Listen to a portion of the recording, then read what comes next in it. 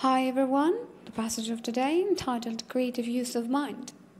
If you need to use your mind for a specific purpose, use it in conjunction with your inner body.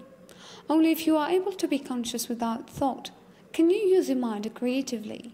And the easiest way to enter that state is through your body. Whenever an answer, a solution or a creative idea is needed, stop thinking for a moment by focusing attention on your inner energy field. Become aware of the stillness. When you resume thinking, it will be fresh and creative. In any thought activity, make it a habit to go back and forth every few minutes or so between thinking, and an inner kind of listening and inner stillness. We should say, don't just think with your head, think with your whole body.